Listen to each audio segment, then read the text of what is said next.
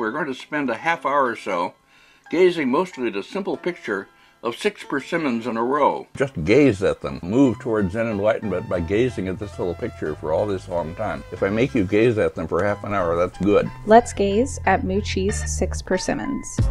Muqi Fasheng was a Chan Buddhist monk and painter in 13th century China during the Southern Song dynasty. The Chan in Chan Buddhism comes from a Sanskrit word meaning meditation. As Chinese Chan spread, other branches formed: Japanese Zen, Korean Seon, and Vietnamese Thien. Through Muqi's work and life, we can learn about the exchange of culture and religious ideas in Asia during that time. He is famous for working with brush and ink drawings. His drawings are spontaneous and minimal, his brushstrokes visible, and in this way they represent Buddhist ideals. Buddhist art captures the essence of a subject or atmosphere by depicting the least information required to convey an image. This can be thought of as the difference between description and conception. In Zen Buddhist art, the viewer and the viewed are unified. There is no sense of self as defined by one being separate from or in opposition to an other. Muqi, a pen name, was said to be a disciple of another famous Chinese artist, Liang Kai. Liang Kai, a court painter turned Chan Buddhist student, pioneered a style known as Ji Yi or sketch style.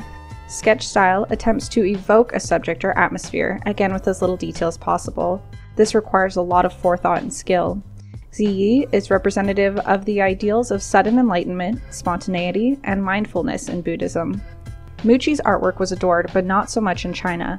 Regarded as rough, mundane, and unfit for exhibition outside of a monastery, Muqi became obscure in China over time. Japanese Buddhist monks would travel to China and return to Japan with Muqi's work, where he was considered a master. Japanese art collectors preserved much of his work, which would be replicated and interpreted throughout Japan's history. Now let's talk about persimmons. Persimmons have been grown in China since the beginning of time. They are eaten dried, frozen, or straight and must be properly ripe. If not, they are too stringent. Culturally, persimmons are very popular around New Year, and in China can be given to people in the same way we in the Western world give thank you notes. It is said that persimmons were often planted in temple gardens because they exemplified 4 virtues: long life, sheltering birds, giving shade, and freedom from pests. 6 Persimmons was once considered incapable of intellectual discussion. It grabbed my attention because I didn't understand it. However, the more you learn about Asian art conventions and the religious nature of the artist's life, the more the painting yields to exploration. The persimmons are not on a unified plane of depth and height. They overlap and are different sizes and unevenly spaced. The ink washes become darkest towards the center, a technique often applied to leaves or trees to indicate depth and focus. The empty space is said to represent Chan Buddhist meditation. The mark-making techniques are the same as in his depictions of important Buddhist figures, signaling the unity of all things.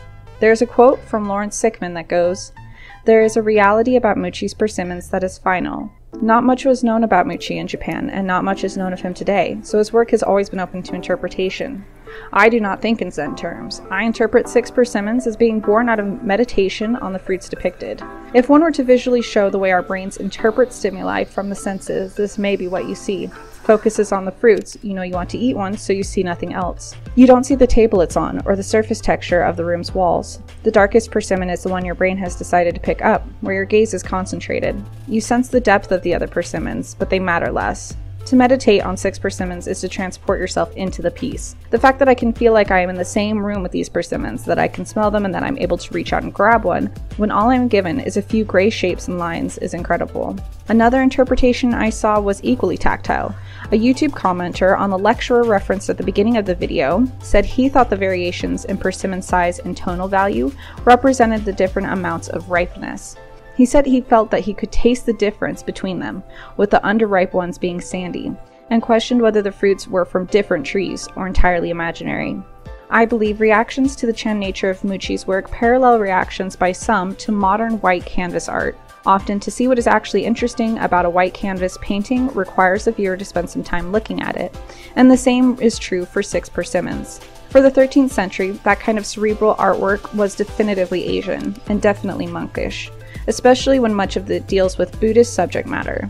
Buddhism, which came from India to China and again was transported from China to Japan like Muqi's work, laid the foundations for the groundbreaking, iconic artwork he created.